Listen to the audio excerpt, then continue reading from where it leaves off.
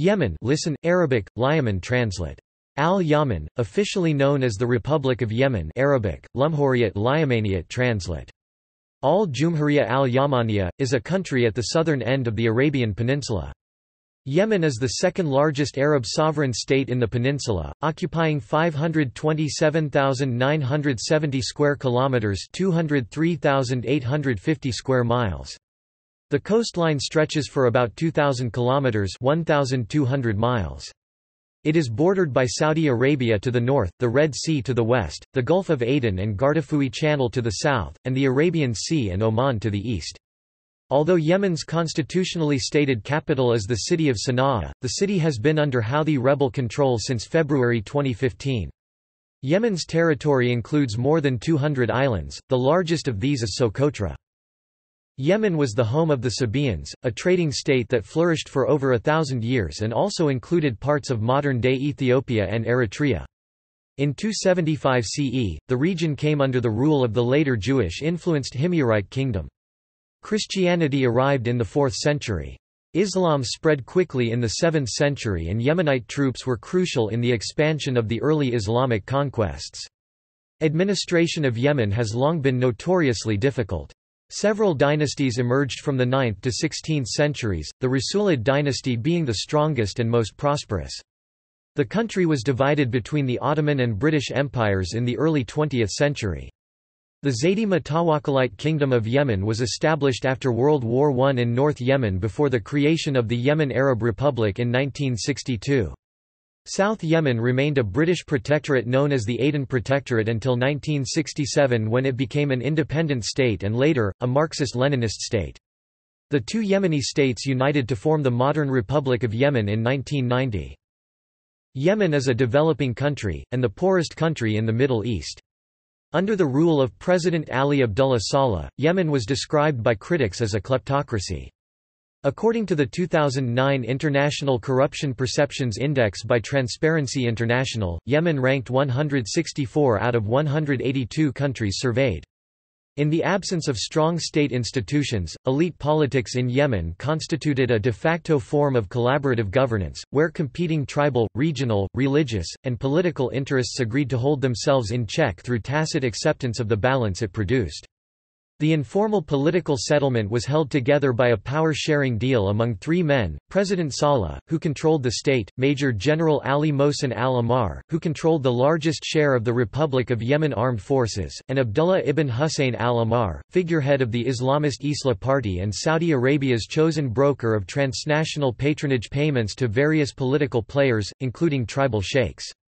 The Saudi payments have been intended to facilitate the tribe's autonomy from the Yemeni government and to give the Saudi government a mechanism with which to weigh in on Yemen's political decision-making. It is a member of the United Nations, Arab League, Organization of the Islamic Cooperation, G77, Non-Aligned Movement, Arab Satellite Communications Organization, Arab Monetary Fund and the World Federation of Trade Unions.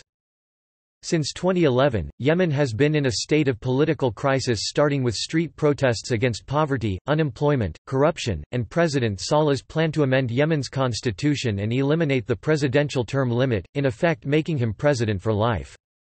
President Saleh stepped down and the powers of the presidency were transferred to Vice President Abdrabbuh Mansur Hadi, who was formally elected president on 21 February 2012 in a one-man election.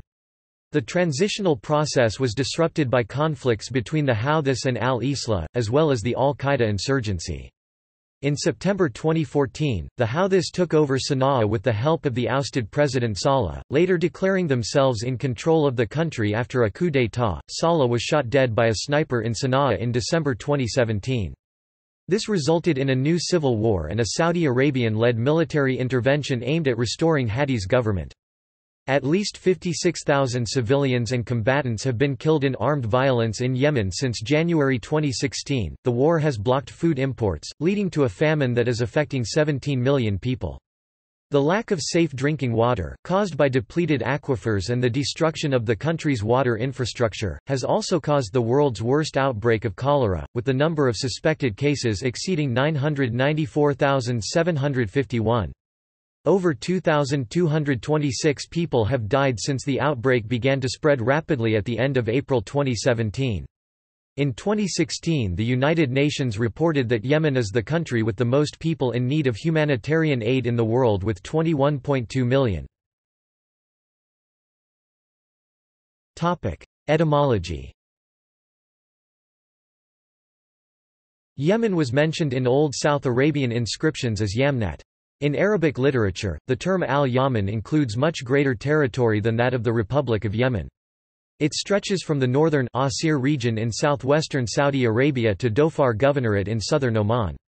One etymology derives Yemen from Ymnt, meaning south, and significantly plays on the notion of the land to the right. Other sources claim that Yemen is related to Yamn or Yumn, meaning felicity or blessed, as much of the country is fertile. The Romans called it Arabia Felix, happy Arabia, as opposed to Arabia Deserta, deserted Arabia. Topic: History. Topic: Ancient history. With its long sea border between Eastern and Western civilizations, Yemen has long existed at a crossroads of cultures with a strategic location in terms of trade on the west of the Arabian Peninsula. Large settlements for their era existed in the mountains of northern Yemen as early as 5000 BC. The Sabaean kingdom came into existence from at least the 11th century BC. The four major kingdoms or tribal confederations in South Arabia were, Saba, Hadramaut, Qataban, and Ma'in. Saba Arabic, Sa-ba-a is thought to be biblical Sheba, and was the most prominent federation. The Sabaean rulers adopted the title Muqarrib, generally thought to mean unifier, or a priest-king, or the head of confederation of South Arabian kingdoms, the king of the kings. The role of the Muqarrib was to bring the various tribes under the kingdom and preside over them all. The Sabaeans built the Great Dam of Marib around 940 BC. The dam was built to withstand the seasonal flash floods surging down the valley. Between 700 and 680 BC, the kingdom of Asan dominated Aden and its surroundings and challenged the Sabaean supremacy in the Arabian south. Sabaean Muqarrib Karabil Watar I conquered the entire realm of Asan, and expanded Sabaean rule and territory to include much of South Arabia. Lack of water in the Arabian Peninsula prevented the Sabaeans from unifying the entire peninsula. Instead, they established various colonies to control trade routes. Evidence of Sabaean influence is found in northern Ethiopia, where the South Arabian alphabet, religion and pantheon, and the South Arabian style of art and architecture were introduced. The Sabaean created a sense of identity through their religion. They worshipped El-Makah and believed that they were his children. For centuries, the Sabaeans controlled outbound trade across the Bab el-Mandeb, a strait separating the Arabian Peninsula from the Horn of Africa and the Red Sea from the Indian Ocean. By the 3rd century BC, Qataban, Hadramaut, and Ma'in became independent from Saba and established themselves in the Yemeni arena. Minian rule stretched as far as Dedan, with their capital at Barakish. The Sabaeans regained their control over Ma'in after the collapse of Qataban in 50 BCE. By the time of the Roman expedition to Arabia Felix in 25 BC, the Sabaeans were once again the dominating power in southern Arabia. Aelius Gallus was ordered to lead a military campaign to establish Roman dominance over the Sabaeans. The Romans had a vague and contradictory geographical knowledge about Arabia Felix or Yemen. The Roman army of 10,000 men was defeated before Marib. Strabo's close relationship with Aelius Gallus led him to attempt to justify his friend's defeat in his writings. It took the Romans 6 months to reach Marib and 60 days to return to Egypt. The Romans blamed their Nabatean guide and executed him for treachery. No direct mention in Sabaean inscriptions of the Roman expedition has yet been found. After the Roman expedition, perhaps earlier, the country fell into chaos, and two clans, namely Hamdan and Himyar, claimed kingship, assuming the title king of Sheba and Du-Raden. Du-Raden, i.e., Himyarites, allied themselves with Aksum in Ethiopia against the Sabaeans. The chief of Bakil and king of Saba and Du-Raden, El-Shara Yadib, launched successful campaigns against the Himyarites and Habashat, i.e., Aksum. El-Shara took pride in his campaigns and added the title Yadib to his name, which means, suppressor. He used to kill his enemies by cutting them to pieces. Sana'a came into prominence during his reign, as he built the Gumdan Palace as his place of residence. The Himyarite annexed Sana'a from Hamdan around 100 CE.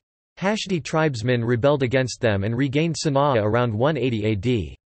Shammar Yarish had not conquered Hadramaut, Najran, and Tihama until 275 CE, thus unifying Yemen and consolidating Himyarite rule. The Himyarites rejected polytheism and adhered to a consensual form of monotheism called Rahmanism. In 354 CE, Roman Emperor Constantius II sent an embassy headed by Theophilos the Indian to convert the Himyarites to Christianity. According to Philostorgius, the mission was resisted by local Jews. Several inscriptions have been found in Hebrew and Sabaean praising the ruling house in Jewish terms for helping and empowering the people of Israel. According to Islamic traditions, King Asad the Perfect mounted a military expedition to support the Jews of Yathrib. Abu Kariba Asad, as known from the inscriptions, led a military campaign to Central Arabia or Najd to support the vassal kingdom of Kinda against the Lakhmids. However, no direct reference to Judaism or Yathrib was discovered from his lengthy reign. Abu Kariba died in 445 CE, having reigned for almost 50 years.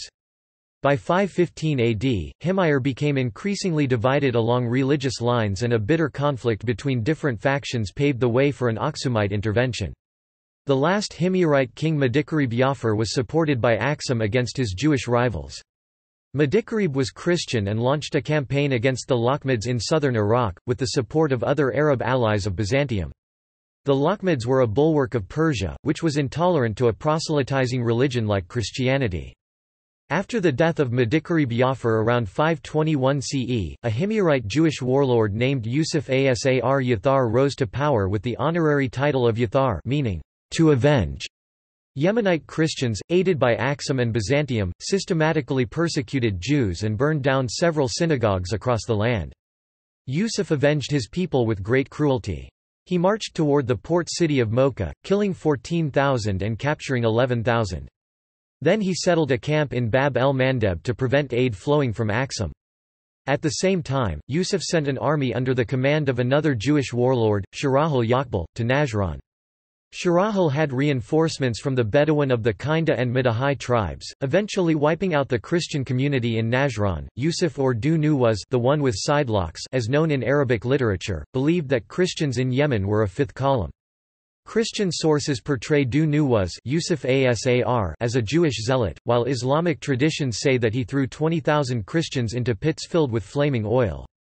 This history, however, is shrouded in legend. Du Nuwas left two inscriptions, neither of them making any reference to fiery pits. Byzantium had to act or lose all credibility as protector of Eastern Christianity. It is reported that Byzantium Emperor Justin I sent a letter to the Aksumite king Caleb, pressuring him to attack the abominable Hebrew. A tripartite military alliance of Byzantine, Aksumite, and Arab Christians successfully defeated Yusuf around 525 to 527 CE, and a client Christian king was installed on the Himyarite throne. Esimophios was a local Christian lord, mentioned in an inscription celebrating the burning of an ancient Sabaean palace in Marib to build a church on its ruins. 3 new churches were built in Najran alone. Many tribes did not recognize Esimophios's authority. Esimophios was displaced in 531 by a warrior named Abraha, who refused to leave Yemen and declared himself an independent king of Himyar. Emperor Justinian I sent an embassy to Yemen. He wanted the officially Christian Himyarites to use their influence on the tribes in Inner Arabia to launch military operations against Persia. Justinian I bestowed the dignity of king upon the Arab sheikhs of Kinda and Ghassan in central and northern Arabia. From early on, Roman and Byzantine policy was to develop close links with the powers of the coast of the Red Sea. They were successful in converting Aksum and influencing their culture. The results with regard to Yemen were rather disappointing. A Kendite prince called Yazid bin Qabashat rebelled against Abraha and his Arab Christian allies. A truce was reached once the Great Dam of Marib had suffered a breach. Abraha died around 555 to 565. No reliable sources regarding his death are available. The Sassanid Empire annexed Aden around 570 CE. Under their rule, most of Yemen enjoyed great autonomy except for Aden and Sana'a.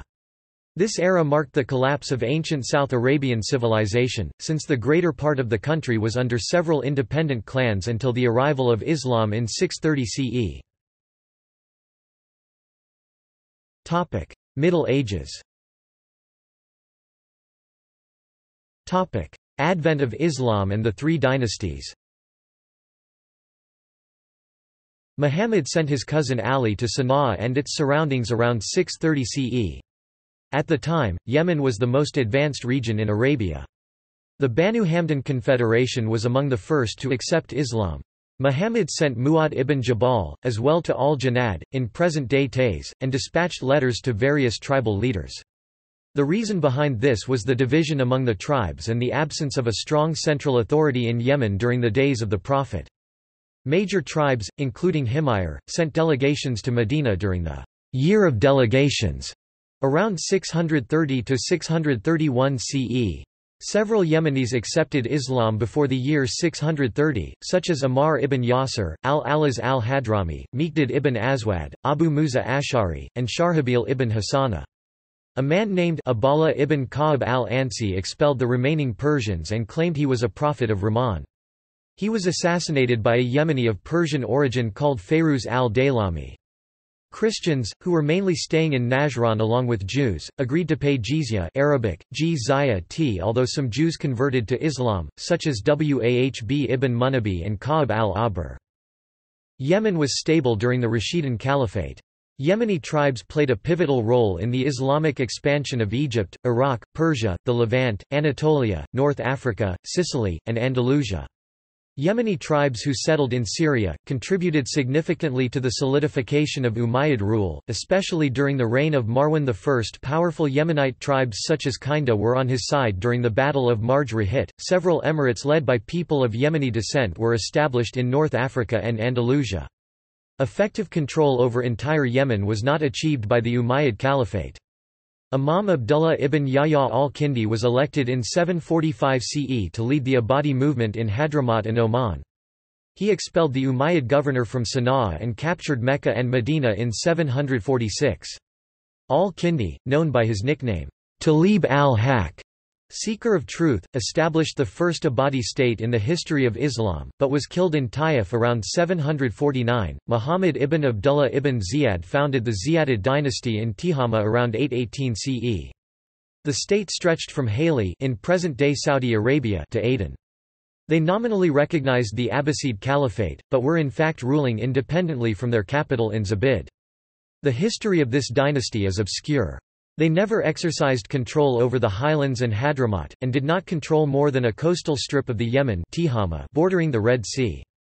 A Himyarite clan called the Euphrids established their rule over the highlands from Sada to Taiz, while Hadramaut was an Abadi stronghold and rejected all allegiance to the Abbasids in Baghdad. By virtue of its location, the Ziyadid dynasty of Zabid developed a special relationship with Abyssinia. The chief of the Dalak Islands exported slaves, as well as amber and leopard hides, to the then ruler of Yemen. The first Zaydi Imam, Yahya ibn al-Husayn, arrived in Yemen in 893 CE. He was the founder of the Zaydi Imamate in 897. He was a religious cleric and judge who was invited to come to Sada from Medina to arbitrate tribal disputes. Imam Yahya persuaded local tribesmen to follow his teachings. The sect slowly spread across the highlands, as the tribes of Hashid and Bakil, later known as the twin wings of the Imamate, accepted his authority. Yahya established his influence in Sada and Najran. He also tried to capture Sana'a from the Euphrids in 901 CE, but failed miserably.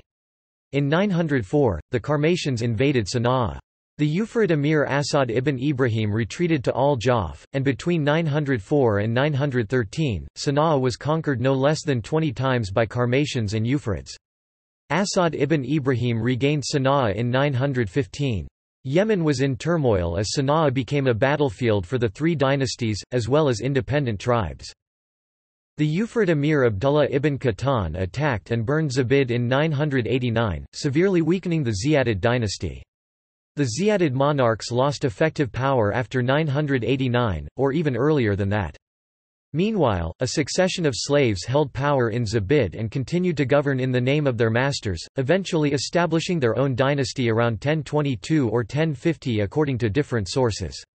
Although they were recognized by the Abbasid Caliphate in Baghdad, they ruled no more than Zabid and 4 districts to its north. The rise of the Ismaili Shia Sulayhid dynasty in the Yemeni highlands reduced their history to a series of intrigues. Sulayhid dynasty 1047 to 1138. The Sulayhid dynasty was founded in the northern highlands around 1040. At the time, Yemen was ruled by different local dynasties. In 1060, Ali ibn Muhammad al-Salahi conquered Zabid and killed its ruler al-Najah, founder of the Najahid dynasty. His sons were forced to flee to Dalak. Hadramaut fell into Sulayhid hands after their capture of Aden in 1162. By 1063, Ali had subjugated Greater Yemen. He then marched toward Hejaz and occupied Makkah. Ali was married to Asma bint Shihab, who governed Yemen with her husband. The khutbah during Friday prayers was proclaimed in her husband and her names. No other Arab woman had this honor since the advent of Islam. Ali al-Salahi was killed by Najah's sons on his way to Mecca in 1084. His son Ahmed al-Mukarram led an army to Zabid and killed 8,000 of its inhabitants. He later installed the Zurayids to govern Aden. Al-Mukarram, who had been afflicted with facial paralysis resulting from war injuries, retired in 1087 and handed over power to his wife Arwa al-Salahi. Queen Arwa moved the seat of the Sulayhid dynasty from Sana'a to Jibla, a small town in central Yemen near Ibb. Jibla was strategically near the Sulayhid dynasty's source of wealth, the agricultural Central Highlands. It was also within easy reach of the southern portion of the country, especially Aden. She sent Ismaili missionaries to India, where a significant Ismaili community was formed that exists to this day. Queen Arwa continued to rule securely until her death in 1138. Arwa al-Salahi is still remembered as a great and much-loved sovereign, as attested in Yemeni historiography, literature, and popular lore, where she is referred to as Balki al-Sugra, the junior queen of Sheba. Although the Sulayhids were Ismaili, they never tried to impose their beliefs on the public.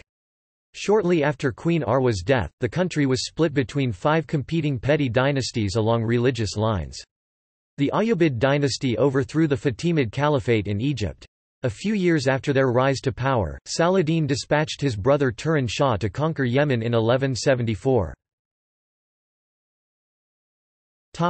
Ayyubid conquest 1171 to 1260. Turan Shah conquered Zabid from the Mahdids in May 1174, then marched toward Aden in June and captured it from the Zurayids. The Hamdanid sultans of Sana'a resisted the Ayyubid in 1175, and the Ayyubids did not manage to definitely secure Sana'a until 1189. The Ayyubid rule was stable in southern and central Yemen, where they succeeded in eliminating the ministates of that region, while Ismaili and Zaydi tribesmen continued to hold out in a number of fortresses. The Ayyubids failed to capture the Zaydis' stronghold in northern Yemen. In 1191, Zaydis of Shabam Kakaban rebelled and killed 700 Ayyubid soldiers. Imam Abdullah bin Hamza proclaimed the imamate in 1197 and fought al-Mu'izz Ismail, the Ayyubid Sultan of Yemen. Imam Abdullah was defeated at first, but was able to conquer Sana'a and Damar in 1198, and al-Mu'izz Ismail was assassinated in 1202. Abdullah bin Hamza carried on the struggle against the Ayyubid until his death in 1217. After his demise, the Zaydi community was split between 2 rival imams. The Zaydis were dispersed and a truce was signed with the Ayyubid in 1219. The Ayyubid army was defeated in Damar in 1226. Ayyubid Sultan Mas'ud Yusuf left for Mecca in 1228, never to return. Other sources suggest that he was forced to leave for Egypt instead in 1123. Rasulid dynasty 1229 to 1454. The Rasulid dynasty was established in 1229 by Umar ibn Rasul, who was appointed deputy governor by the Ayyubids in 1223. When the last Ayyubid ruler left Yemen in 1229, Umar stayed in the country as caretaker. He subsequently declared himself an independent king by assuming the title, al-Malik al-Mansur, the king assisted by Allah. Umar established the Rasulid dynasty on a firm foundation and expanded its territory to include the area from Dhofar to Makamar. First established himself at Zabid, then moved into the mountainous interior, taking the important highland center Sana'a. However, the Rasulid capitals were Zabid and Taiz. He was assassinated by his nephew in 1249. Omar's son Yusuf defeated the faction led by his father's assassins and crushed several counter-attacks by the Zaydi imams who still held on in the northern highland. Mainly because of the victories he scored over his rivals, he assumed the honorific title, al-Muzaffar, the victorious. After the fall of Baghdad to the Mongols in 1258, al-Muzaffar Yusuf I appropriated the title of caliph. He chose the city of Taiz to become the political capital of the kingdom because of its strategic location and proximity to Aden. Al-Muzaffar Yusuf I died in 1296, having reigned for 47 years. When the news of his death reached the Zaydi Imam al-Mutawakkil al-Mutahhar bin Yahya, he commented, "The greatest king of Yemen, the Muawiyah of the time, has died. His pens used to break our lances and swords to pieces." The Rasulid state nurtured Yemen's commercial links with India and the Far East. They profited greatly by the Red Sea transit trade via Aden and Zabid. The economy also boomed due to the agricultural development programs instituted by the kings who promoted massive cultivation of palms.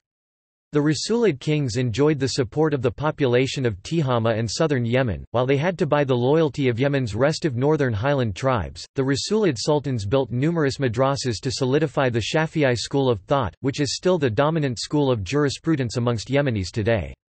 Under their rule, Taiz and Zabid became major international centers of Islamic learning. The kings themselves were learned men in their own right, who not only had important libraries, but who also wrote treatises on a wide array of subjects, ranging from astrology and medicine to agriculture and genealogy. The dynasty is regarded as the greatest native Yemeni state since the fall of pre-Islamic Himyarite kingdom. They were of Turkic descent. They claimed an ancient Yemenite origin to justify their rule. The Rasulids were not the first dynasty to create a fictitious genealogy for political purposes, nor were they doing anything out of the ordinary in the tribal context of Arabia. By claiming descent from a solid Yemenite tribe, the Rasulids brought Yemen to a vital sense of unity in an otherwise chaotic regional milieu. They had a difficult relationship with the Mamluks of Egypt because the latter considered them a vassal state. Their competition centered over the Hejaz and the right to provide kiswa of the Kaaba in Mecca. The dynasty became increasingly threatened by disgruntled family members over the problem of succession, combined by periodic tribal revolts, as they were locked in a war of attrition with the Zaydi Imams in the northern highlands. During the last 12 years of Rasulid rule, the country was torn between several contenders for the kingdom. The weakening of the Rasulid provided an opportunity for the Banu Tahir clan to take over and establish themselves as the new rulers of Yemen in 1454 CE. Tahiride dynasty 1454 to 1517. The Tahirids were a local clan based in Rada'a. While they were not as impressive as their predecessors, they were still keen builders. They built schools, mosques, and irrigation channels, as well as water cisterns and bridges in Zabid, Aden, Rada'a, and Juban. Their best-known monument is the Amiriya Madrasa in Rada district, which was built in 1504. The Tahiride were too weak either to contain the Zaydi Imams or to defend themselves against foreign attacks. The Mamluks of Egypt tried to attach Yemen to Egypt, and the Portuguese led by Afonso de Albuquerque, occupied Socotra and made an unsuccessful attack on Aden in 1513. The Portuguese posed an immediate threat to the Indian Ocean trade. The Mamluks of Egypt, therefore, sent an army under the command of Hussein al-Kurdi to fight the intruders. The Mamluk Sultan of Egypt sailed to Zabid in 1515 and began diplomatic talks with Tahiride Sultan Amir bin Abdulwahab for money that would be needed for jihad Arabic, jihad struggle against the Portuguese. Instead of confronting the Portuguese, the Mamluks, who were running out of food and water, landed their fleet on the Yemen coastline and started to harass Tihama villagers for what they needed. Realizing how rich the Tahiride realm was, they decided to conquer it. The Mamluk army, with the support of forces loyal to Zaydi Imam al-Mutawakkil Yahya Sharif ad-Din, conquered the entire realm of the Tahiride, but failed to capture Aden in 1517. The Mamluk victory was short-lived. The Ottoman Empire conquered Egypt, hanging the last Mamluk sultan in Cairo. The Ottomans had not decided to conquer Yemen until 1538. The Zaydi highland tribes emerged as national heroes by offering a stiff, vigorous resistance to the Turkish occupation. Modern history. The Zaydis and Ottomans. The Ottomans had two fundamental interests to safeguard in Yemen, the Islamic holy cities of Mecca and Medina, and the trade route with India in spices and textiles. both threatened, and the latter virtually eclipsed, by the arrival of the Portuguese in the Indian Ocean and the Red Sea in the early 16th century. Hatem Suleiman Pasha, the Ottoman governor of Egypt, was ordered to command a fleet of 90 ships to conquer Yemen. The country was in a state of incessant anarchy and discord, as Hatem Suleiman Pasha described it by saying, "Yemen is a land with no lord, an empty province. It would be not only possible but easy to capture, and should it be captured, it would be master of the lands of India and send every year a great amount of gold and jewels to Constantinople." Imam al-Mutawakkil Yahya Sharif ad-Din ruled over the northern highlands including Sana'a, while Aden was held by the last Tahiride Sultan, Amir ibn Daud. Hatem Suleiman Pasha stormed Aden in 1538, killing its ruler, and extended Ottoman authority to include Zabid in 1539 and eventually Tihama in its entirety. Zabid became the administrative headquarters of Yemen Eyalet. The Ottoman governors did not exercise much control over the highlands. They held sway mainly in the southern coastal region, particularly around Zabid, Mocha, and Aden. Of 80,000 soldiers sent to Yemen from Egypt between 1539 and 1547, only 7,000 survived. The Ottoman accountant general in Egypt remarked, "We have seen no foundry like Yemen for our soldiers. Each time we have sent an expeditionary force there, it has melted away like salt dissolved in water." The Ottomans sent yet another expeditionary force to Zabid in 1547, while Imam al-Mutawakkil Yahya Sharif ad-Din was ruling the highlands independently. Imam al-Mutawakkil Yahya chose his son Ali to succeed him, a decision that infuriated his other son al-Mudahar ibn Yahya. Al-Mudahar was lame, so was not qualified for the imamate. He urged Oais Pasha, the Ottoman colonial governor in Zabid, to attack his father. Indeed, Ottoman troops supported by tribal forces loyal to Imam al-Mudahar stormed Taiz and marched north toward Sana'a in August 1547. The Turks officially made Imam al-Mudahar a Sanjak Bey with authority over Amran. Imam al-Mudahar assassinated the Ottoman colonial governor and recaptured Sana'a, but the Ottomans, led by Ozdemir Pasha, forced al-Mudahar to retreat to his fortress in Thula. Ozdemir Pasha effectively put Yemen under Ottoman rule between 1552 and 1560. He was considered a competent ruler given Yemen's notorious lawlessness, garrisoning the main cities, building new fortresses, and rendering secure the main routes. Ozdemir died in Sana'a in 1561, and was succeeded by Mahmud Pasha. Unlike Ozdemir's brief but able leadership, Mahmud Pasha was described by other Ottoman officials as a corrupt and unscrupulous governor. He used his authority to take over a number of castles, some of which belonged to the former Rasulid kings. Mahmud Pasha killed a Sunni scholar from Ibb. The Ottoman historian claimed that this incident was celebrated by the Zaydi Shia community in the northern highlands. Disregarding the delicate balance of power in Yemen by acting tactlessly, he alienated different groups within Yemeni society, causing them to forget their rivalries and unite against the Turks. Mahmud Pasha was displaced by Ridvan Pasha in 1564. By 1565, Yemen was split into two provinces, the highlands under the command of Ridvan Pasha and Tihama under Murad Pasha.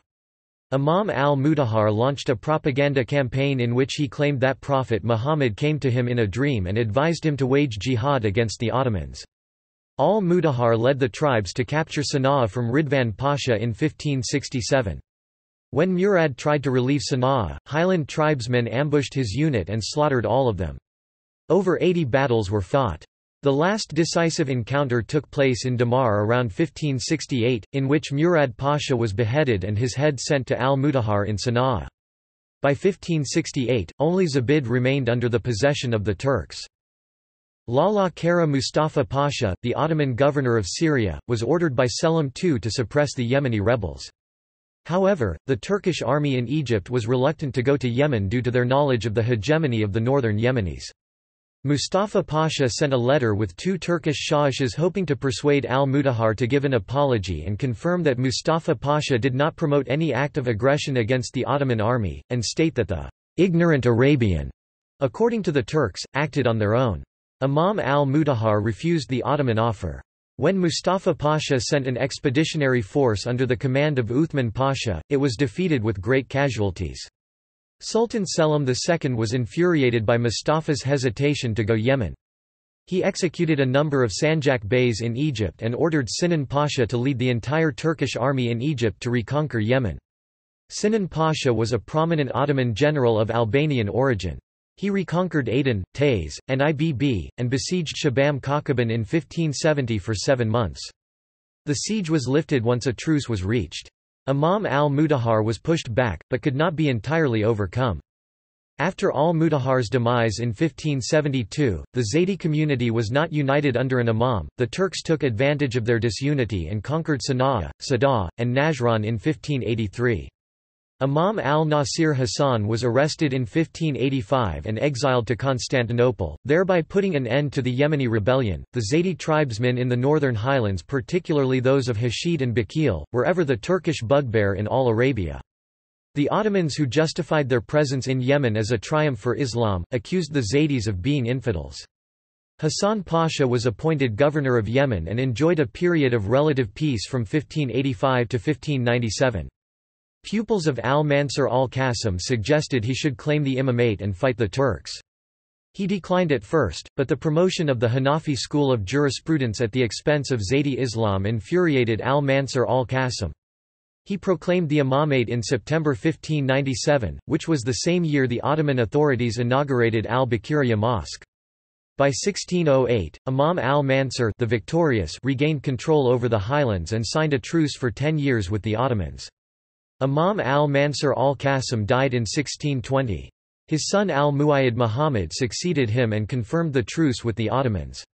In 1627, the Ottomans lost Aden and Lahey. Abdin Pasha was ordered to suppress the rebels, but failed, and had to retreat to Mocha. Al-Muayyid Muhammad expelled the Ottomans from Sana'a in 1628, only Zabid and Mocha remained under Ottoman possession. Al-Muayyid Muhammad captured Zabid in 1634 and allowed the Ottomans to leave Mocha peacefully. The reason behind al-Muayyid Muhammad's success was the possession of firearms by the tribes and their unity behind him. In 1632, al-Muayyid Muhammad sent an expeditionary force of 1,000 men to conquer Mecca. The army entered the city in triumph and killed its governor. The Ottomans were not ready to lose Mecca after Yemen, so they sent an army from Egypt to fight the Yemenites. Seeing that the Turkish army was too numerous to overcome, the Yemeni army retreated to a valley outside Mecca. Ottoman troops attacked the Yemenis by hiding at the wells that supplied them with water. This plan proceeded successfully, causing the Yemenis over 200 casualties, most from thirst. The tribesmen eventually surrendered and returned to Yemen. Al-Muayyid Muhammad died in 1644. He was succeeded by al-Mutawakkil Ismail, another son of al-Mansur al-Qasim, who conquered Yemen in its entirety, from Asir in the north to Dhofar in the east. During his reign, and during the reign of his successor, al-Mahdi Ahmad (1676–1681), the imamate implemented some of the harshest discriminatory laws against the Jews of Yemen, which culminated in the expulsion of all Jews, exile of Mazza, to a hot and arid region in the Tihama coastal plain. The Qasimid state was the strongest Zaydi state to ever exist. During that period, Yemen was the sole coffee producer in the world. The country established diplomatic relations with the Safavid dynasty of Persia, Ottomans of Hejaz, Mughal Empire in India, and Ethiopia, as well. Fasilides of Ethiopia sent 3 diplomatic missions to Yemen, but the relations did not develop into political alliance, as Fasilides had hoped, due to the rise of powerful feudalists in his country. In the first half of the 18th century, the Europeans broke Yemen's monopoly on coffee by smuggling coffee trees and cultivating them in their own colonies in the East Indies, East Africa, the West Indies, and Latin America. The imamate did not follow a cohesive mechanism for succession, and family quarrels and tribal insubordination led to the political decline of the Qasimi dynasty in the 18th century. In 1728 or 1731, the chief representative of Lahey declared himself an independent sultan in defiance of the Qasimid dynasty and conquered Aden, thus establishing the Sultanate of Lahey. The rising power of the fervently Islamist Wahhabi movement on the Arabian Peninsula cost the Zaydi state its coastal possessions after 1803. The Imam was able to regain them temporarily in 1818, but new intervention by the Ottoman Viceroy of Egypt in 1833 again wrested the coast from the ruler in Sana'a. After 1835, the imamate changed hands with great frequency and some imams were assassinated. After 1849, the Zaydi polity descended into chaos that lasted for decades. Great Britain and the Nine Regions. The British were looking for a coal depot to service their steamers en route to India. It took 700 tons of coal for a round trip from Suez to Bombay. East India Company officials decided on Aden. The British Empire tried to reach an agreement with the Zaydi Imam of Sana'a, permitting them a foothold in Mocha, and when unable to secure their position, they extracted a similar agreement from the Sultan of Lahej, enabling them to consolidate a position in Aden. An incident played into British hands when, while passing Aden for trading purposes, one of their sailing ships sank and Arab tribesmen boarded it and plundered its contents. The British India government dispatched a warship under the command of Captain Stafford Bettesworth Haynes to demand compensation. Haynes bombarded Aden from his warship in January 1839. The ruler of Lahej, who was in Aden at the time, ordered his guards to defend the port, but they failed in the face of overwhelming military and naval power. The British managed to occupy Aden and agreed to compensate the Sultan with an annual payment of 6,000 riyals. The British evicted the Sultan of Lahej from Aden and forced him to accept their protection. In November 1839, 5,000 tribesmen tried to retake the town, but were repulsed and 200 were killed. The British realised that Aden's prosperity depended on their relations with the neighbouring tribes, which required that they rest on a firm and satisfactory basis. The British government concluded protection and friendship treaties with 9 tribes surrounding Aden, whereas they would remain independent from British interference in their affairs as long as they do not conclude treaties with foreigners, non-Arab colonial powers. Aden was declared a free zone in 1850. With emigrants from India, East Africa, and Southeast Asia, Aden grew into a world city. In 1850, only 980 Arabs were registered as original inhabitants of the city. The English presence in Aden put them at odds with the Ottomans. The Turks asserted to the British that they held sovereignty over the whole of Arabia, including Yemen as successor of Muhammad and the chief of the Universal Caliphate. Ottoman return. The Ottomans were concerned about the British expansion from India to the Red Sea and Arabia. They returned to the Tihama in 1849 after an absence of 2 centuries. Rivalries and disturbances continued among the Zaydi Imams, between them and their deputies, with the ulema, with the heads of tribes, as well as with those who belonged to other sects. Some citizens of Sana'a were desperate to return law and order to Yemen and asked the Ottoman Pasha in Tihama to pacify the country. Yemeni merchants knew that the return of the Ottomans would improve their trade, for the Ottomans would become their customers. An Ottoman expedition force tried to capture Sana'a, but was defeated and had to evacuate the highlands. The opening of the Suez Canal in 1869 strengthened the Ottoman decision to remain in Yemen. In 1872, military forces were dispatched from Constantinople and moved beyond the Ottoman stronghold in the lowlands to conquer Sana'a. By 1873, the Ottomans succeeded in conquering the northern highlands. Sana'a became the administrative capital of Yemen Vilayet. The Ottomans learned from their previous experience and worked on the disempowerment of local lords in the highland regions. They even attempted to secularize the Yemeni society, while Yemenite Jews came to perceive themselves in Yemeni nationalist terms. The Ottomans appeased the tribes by forgiving their rebellious chiefs and appointing them to administrative posts. They introduced a series of reforms to enhance the country's economic welfare. However, corruption was widespread in the Ottoman administration in Yemen. This was because only the worst of the officials were appointed because those who could avoid serving in Yemen did so. The Ottomans had reasserted control over the highlands for temporary duration. The so-called Tanzimat reforms were considered heretic by the Zaydi tribes. In 1876, the Hashid and Bakil tribes rebelled against the Ottomans. The Turks had to appease them with gifts to end the uprising. The tribal chiefs were difficult to appease, and an endless cycle of violence curbed Ottoman efforts to pacify the land. Ahmed Izzet Pasha proposed that the Ottoman army evacuate the highlands and confine itself to Tihama, and not unnecessarily burden itself with continuing military operation against the Zaydi tribes. The hit-and-run tactics of the northern highlands tribesmen wore out the Ottoman military. They resented the Turkish Tanzimat and defied all attempts to impose a central government upon them. The northern tribes united under the leadership of the House of Hamidaddin in 1890. Imam Yahya Hamidaddin led a rebellion against the Turks in 1904. The rebels disrupted the Ottoman ability to govern. The revolts between 1904 and 1911 were especially damaging to the Ottomans, costing them as many as 10,000 soldiers and as much as £500,000 per year. The Ottomans signed a treaty with Imam Yahya Hamiduddin in 1911.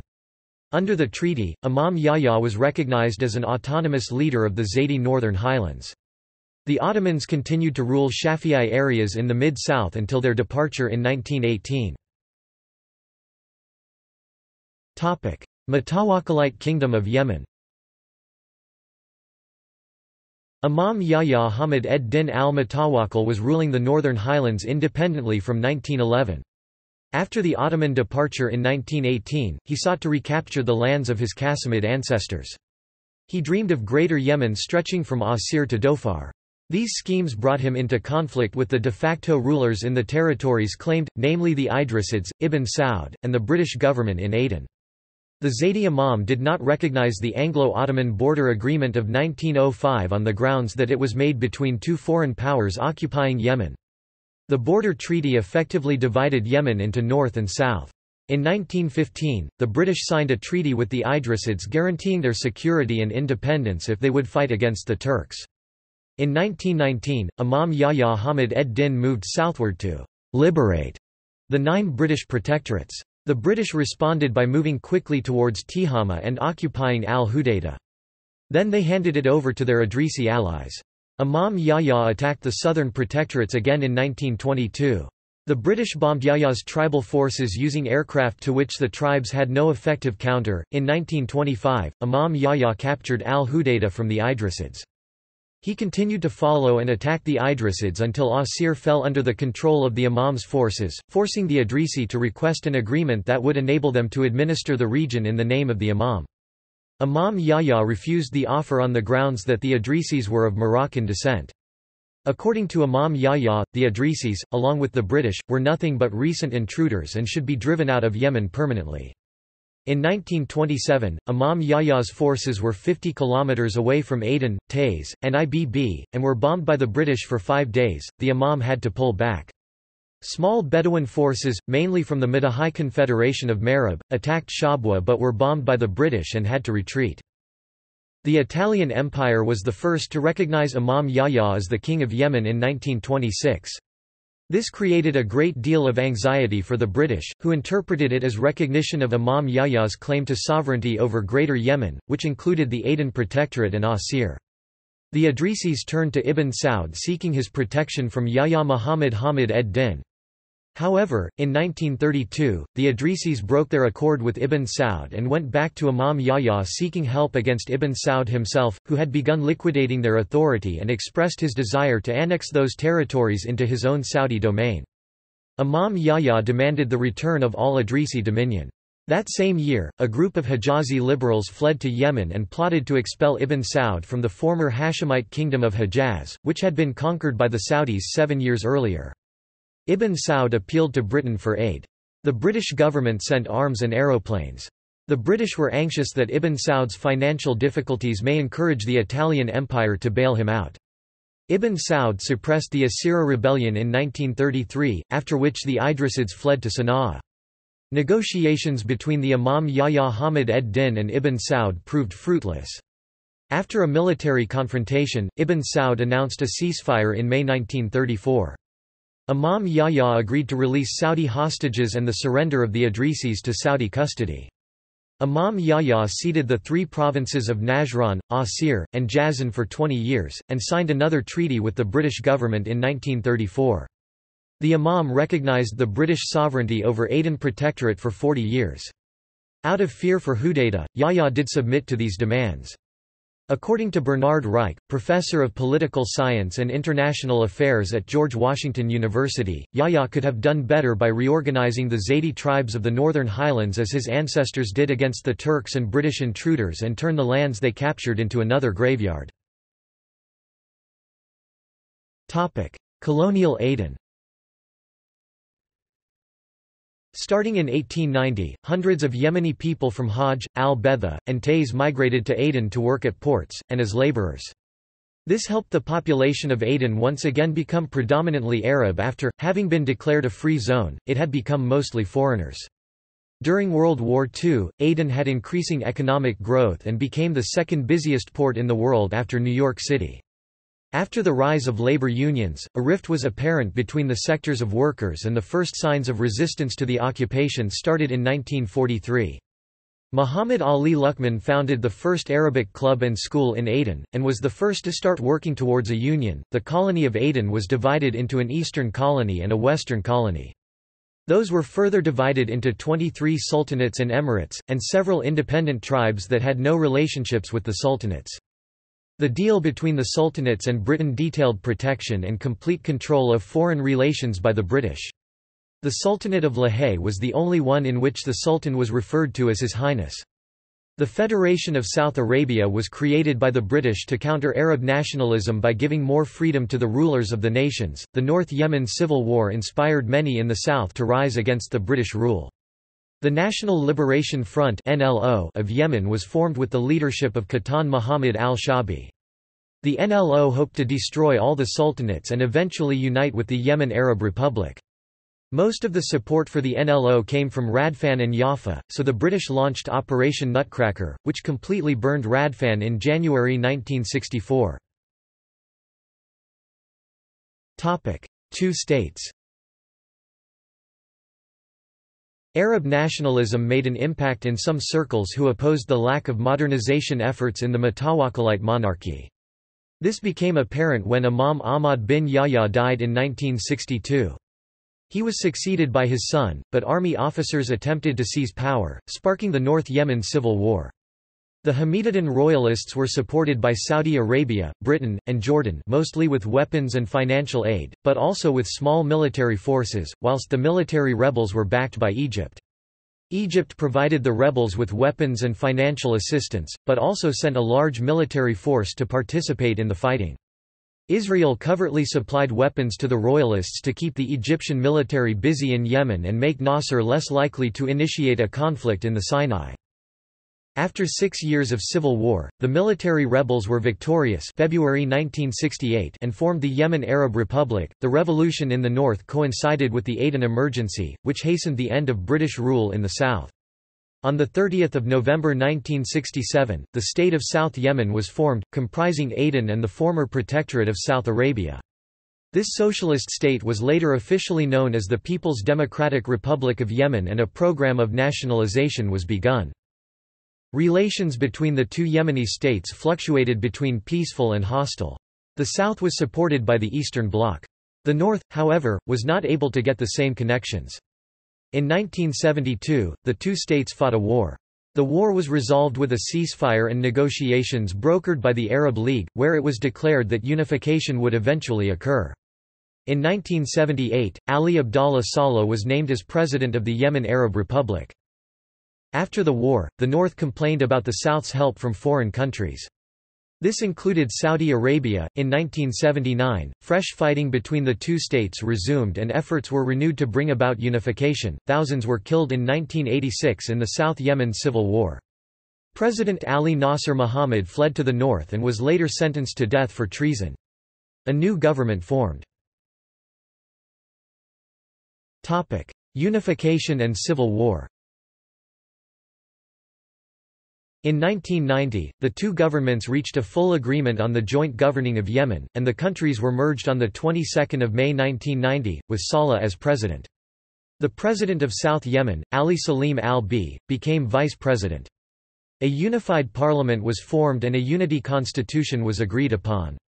In the 1993 parliamentary election, the first held after unification, the General People's Congress won 122 of 301 seats. After the invasion of Kuwait crisis in 1990, Yemen's president opposed military intervention from non-Arab states.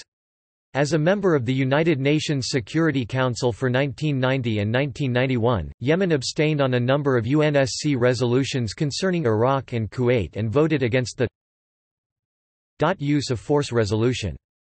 Quote, "The vote outraged the U.S. Saudi Arabia expelled 800,000 Yemenis in 1990 and 1991 to punish Yemen for its opposition to the intervention." Following food riots in major towns in 1992, a new coalition government made up of the ruling parties from both the former Yemeni states was formed in 1993. However, Vice President al-B withdrew to Aden in August 1993 and said he would not return to the government until his grievances were addressed. These included northern violence against his Yemeni Socialist Party, as well as the economic marginalization of the south. Negotiations to end the political deadlock dragged on into 1994. The government of Prime Minister Haydar Abu Bakr al-Addis became ineffective due to political infighting. An accord between northern and southern leaders was signed in Amman, Jordan on 20 February 1994, but this could not stop the civil war. During these tensions, both the northern and southern armies, which had never integrated, gathered on their respective frontiers. The May–July 1994 civil war in Yemen resulted in the defeat of the southern armed forces and the flight into exile of many Yemeni Socialist Party leaders and other southern secessionists. Saudi Arabia actively aided the south during the 1994 civil war. Contemporary Yemen. Ali Abdullah Saleh became Yemen's first directly elected president in the 1999 presidential election, winning 96.2% of the vote. The only other candidate, Najib Qahtan al-Sha'abi, was the son of Qahtan Muhammad al-Shabi, a former president of South Yemen. Though a member of Saleh's General People's Congress (GPC) party, Najib ran as an independent. In October 2000, 17 U.S. personnel died after a suicide attack on the U.S. naval vessel USS Cole in Aden, which was subsequently blamed on al-Qaeda. After the September 11 attacks on the United States, President Saleh assured U.S. President George W. Bush that Yemen was a partner in his war on terror. In 2001, violence surrounded a referendum, which apparently supported extending Saleh's rule and powers. The Shia insurgency in Yemen began in June 2004 when dissident cleric Hussein Badreddin al-Houthi, head of the Zaydi Shia sect, launched an uprising against the Yemeni government. The Yemeni government alleged that the Houthis were seeking to overthrow it and to implement Shiite religious law.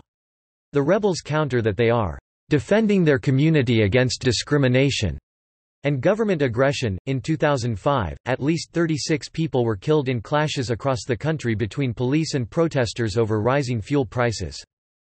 In the 2006 presidential election, held on 20 September, Saleh won with 77.2% of the vote. His main rival, Faisal bin Shamlan, received 21.8%. Saleh was sworn in for another term on 27 September. A suicide bomber killed 8 Spanish tourists and 2 Yemenis in the province of Marib in July 2007. A series of bomb attacks occurred on police, official, diplomatic, foreign business, and tourism targets in 2008. Car bombings outside the U.S. Embassy in Sana'a killed 18 people, including 6 of the assailants in September 2008. In 2008, an opposition rally in Sana'a demanding electoral reform was met with police gunfire. Al-Qaeda. In January 2009, the Saudi Arabian and Yemeni al-Qaeda branches merged to form al-Qaeda in the Arabian Peninsula, which is based in Yemen, and many of its members were Saudi nationals who had been released from Guantanamo Bay. Saleh released 176 al-Qaeda suspects on condition of good behavior, but terrorist activities continued. The Yemeni army launched a fresh offensive against the Shia insurgents in 2009, assisted by Saudi forces. Tens of thousands of people were displaced by the fighting. A new ceasefire was agreed upon in February 2010. However, by the end of the year, Yemen claimed that 3,000 soldiers had been killed in renewed fighting. The Shia rebels accused Saudi Arabia of providing support to Salafi groups to suppress Zaydism in Yemen. Some news reports have suggested that, on orders from U.S. President Barack Obama, U.S. warplanes fired cruise missiles at what officials in Washington claimed were al-Qaeda training camps in the provinces of Sana'a and Abiyan on 17 December 2009. Instead of hitting al-Qaeda operatives, it hit a village, killing 55 civilians. Officials in Yemen said that the attacks claimed the lives of more than 60 civilians, 28 of them children. Another airstrike was carried out on 24 December. The U.S. launched a series of drone attacks in Yemen to curb a perceived growing terror threat due to political chaos in Yemen. Since December 2009, U.S. strikes in Yemen have been carried out by the U.S. military with intelligence support from the CIA. The drone strikes are protested by human rights groups who say they kill innocent civilians, and that the U.S. military and CIA drone strikes lack sufficient congressional oversight, including the choice of human targets suspected of being threats to America. Controversy over U.S. policy for drone attacks mushroomed after a September 2011 drone strike in Yemen killed Anwar al-Awlaki and Samir Khan, both U.S. citizens. Another drone strike in October 2011 killed Anwar's teenaged son, Abdulrahman al-Awlaki. In 2010, the Obama administration policy allowed targeting of people whose names are not known. The U.S. government increased military aid to $140 million in 2010. U.S. drone strikes continued after the ousting of President Saleh. As of 2015, Shia Houthis are fighting against the Islamic State, Al-Qaeda, and Saudi Arabia. The U.S. supports the Saudi-led military intervention in Yemen against the Houthis, but many in U.S. SOCOM reportedly favor Houthis, as they have been an effective force to roll back al-Qaeda and recently ISIL in Yemen. The Guardian reported that, "The only groups poised to benefit from the war dragging on are the Jihadis of Islamic State (ISIL) and Al-Qaeda in the Arabian Peninsula (AQAP), the latter's most powerful franchise, who are likely to gain influence amid the chaos." ISIL has claimed recent, bloody suicide bombings in Houthi mosques and Sana'a when it once had no known presence in the country, while AQAP has continued to seize territory in eastern Yemen unhindered by American drone strikes. In February 2016, al-Qaeda forces and Saudi-led coalition forces were both seen fighting Houthi rebels in the same battle. Revolution and aftermath. The 2011 Yemeni revolution followed other Arab Spring mass protests in early 2011. The uprising was initially against unemployment, economic conditions, and corruption, as well as against the government's proposals to modify the constitution of Yemen so that Saleh's son could inherit the presidency. In March 2011, police snipers opened fire on the pro-democracy camp in Sana'a, killing more than 50 people. In May, dozens were killed in clashes between troops and tribal fighters in Sana'a. By this point, Saleh began to lose international support. In October 2011, Yemeni human rights activist Tawakkul Karman won the Nobel Peace Prize, and the UN Security Council condemned the violence and called for a transfer of power. On 23 November 2011, Saleh flew to Riyadh, in neighboring Saudi Arabia, to sign the Gulf Cooperation Council Plan for Political Transition, which he had previously spurned. Upon signing the document, he agreed to legally transfer the office and powers of the presidency to his deputy, Vice President Abdrabbuh Mansur Hadi. Hadi took office for a two-year term upon winning the uncontested presidential elections in February 2012. A unity government, including a prime minister from the opposition, was formed. Al-Hadi will oversee the drafting of a new constitution, followed by parliamentary and presidential elections in 2014. Saleh returned in February 2012. In the face of objections from thousands of street protesters, Parliament granted him full immunity from prosecution. Saleh's son, General Ahmed Ali Abdullah Saleh, continues to exercise a strong hold on sections of the military and security forces. AQAP claimed responsibility for a February 2012 suicide attack on the presidential palace that killed 26 Republican guards on the day that President Hadi was sworn in. AQAP was also behind a suicide bombing that killed 96 soldiers in Sana'a 3 months later. In September 2012, a car bomb attack in Sana'a killed 11 people, a day after a local al-Qaeda leader Said al-Shiri was reported killed in the south. By 2012, there has been a small contingent of U.S. Special Operations troops, in addition to CIA and an officially acknowledged U.S. military presence, in response to increasing terror attacks by AQAP on Yemeni citizens. Many analysts have pointed out the former Yemeni government role in cultivating terrorist activity in the country. Following the election of new President Abdrabbuh Mansur Hadi, the Yemeni military was able to push Ansar al-Sharia back and recapture the Shabwa governorate. The central government in Sana'a remained weak, staving off challenges from southern separatists and Shia rebels as well as AQAP. The Shia insurgency intensified after Hadi took power, escalating in September 2014 as anti-government forces led by Abdul Malik al-Houthi swept into the capital and forced Hadi to agree to a «unity» government. The Houthis then refused to participate in the government, although they continued to apply pressure on Hadi and his ministers, even shelling the president's private residence and placing him under house arrest, until the government's mass resignation in January 2015. The following month, the Houthis dissolved parliament and declared that a revolutionary committee under Muhammad Ali al-Houthi was the interim authority in Yemen. Abdul Malik al-Houthi, a cousin of the new acting president, called the takeover a «glorious revolution». However, the «constitutional declaration» of 6 February 2015 was widely rejected by opposition politicians and foreign governments, including the United Nations. Hadi managed to flee from Sana'a to Aden, his hometown and stronghold in the south, on 21 February 2015. He promptly gave a televised speech rescinding his resignation, condemning the coup, and calling for recognition as the constitutional president of Yemen. The following month, Hadi declared Aden Yemen's temporary capital. The Houthis, however, rebuffed an initiative by the Gulf Cooperation Council and continued to move south toward Aden. All U.S. personnel were evacuated and President Hadi was forced to flee the country to Saudi Arabia.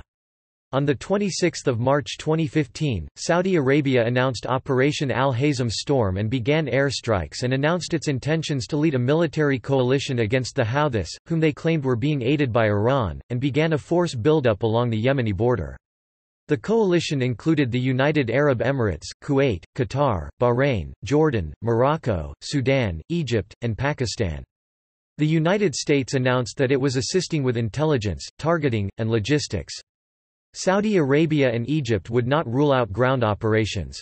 After Hadi troops took control of Aden from Houthis, jihadist groups are active in the city, and some of terrorist incidents were linked to it, such as Missionaries of Charity attack in Aden in 4 March 2016. Since February 2018, Aden has been seized by the UAE-backed separatist Southern Transitional Council. More than 50,000 children in Yemen died from starvation in 2017. The famine in Yemen is the direct result of the Saudi Arabian-led intervention in Yemen and blockade of Yemen.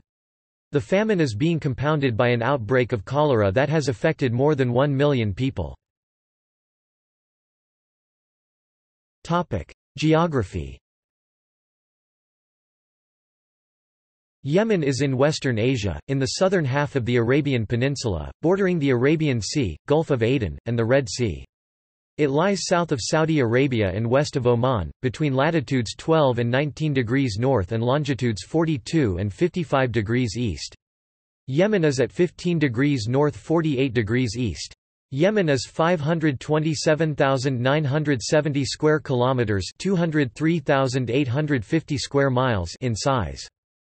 A number of Red Sea islands, including the Hanish Islands, Cameron, and Param, as well as Socotra in the Arabian Sea, belong to Yemen. Many of the islands are volcanic, for example Jabal al-Tair had a volcanic eruption in 2007 and before that in 1883. Yemen is a transcontinental country. Regions and climate. Yemen can be divided geographically into 4 main regions: the coastal plains in the west, the western highlands, the eastern highlands, and the Rub al-Khali in the east. The Tihama Arabic, hot lands, or hot earth, form a very arid and flat coastal plain along Yemen's entire Red Sea coastline. Despite the aridity, the presence of many lagoons makes this region very marshy and a suitable breeding ground for malaria mosquitoes. Extensive crescent-shaped sand dunes are present. The evaporation in the Tihama is so great that streams from the highlands never reach the sea, but they do contribute to extensive groundwater reserves. Today, these are heavily exploited for agricultural use. Near the village of Madar, about 50 kilometers (30 miles) north of Sana'a, dinosaur footprints were found, indicating that the area was once a muddy flat. The Tihama ends abruptly at the escarpment of the western highlands. This area, now heavily terraced to meet the demand for food, receives the highest rainfall in Arabia, rapidly increasing from 100 mm (3.9 in) per year to about 760 mm (29.9 in) Tays and over 1000 mm (39.4 in) Ibb. Temperatures are hot in the day, but fall dramatically at night. Perennial streams occur in the highlands, but these never reach the sea because of high evaporation in the Tihama. The Central Highlands are an extensive high plateau over 2,000 metres (6,562 feet) in elevation. This area is drier than the Western Highlands because of rain shadow influences, but still receives sufficient rain in wet years for extensive cropping. Water storage allows for irrigation and the growing of wheat and barley. Sana'a is in this region. The highest point in Yemen is Jabal an-Nabi Shu'aib, at 3,666 metres (12,028 feet). Yemen's portion of the Rub al-Khali Desert in the east is much lower, generally below 1,000 metres (3,281 feet), and receives almost no rain. It is populated only by Bedouin herders of camels. The growing scarcity of water is a source of increasing international concern. See water supply and sanitation in Yemen. Biodiversity. The flora of Yemen is a mixture of the tropical African, Sudanian plant geographical region and the Saharo-Arabian region. The Sudanian element, characterized by relatively high rainfall, dominates the western mountains and parts of the highland plains. The Saharo-Arabian element dominates in the coastal plains, eastern mountain, and the eastern and northern desert plains. A high percentage of Yemen plants belong to tropical African plants of Sudanian regions. Among the Sudanian element species, the following may be mentioned: Ficus spp, Acacia mellifera, Grewia villosa, Commiphora spp, Rosa abyssinica, Cadaba farinosa, and others. Among the Saharo-Arabian species, these may be mentioned: Panicum turgidum, Erva javanica, Zygophyllum simplex, Fagonia indica, Salsola spp, Acacia tortilis, A. hamulus, A. ehrenbergiana, Phoenix dactylifera, Hyphene thebaca, Capparis decidua, Salvadora persica, Balanites aegyptiaca, and many others.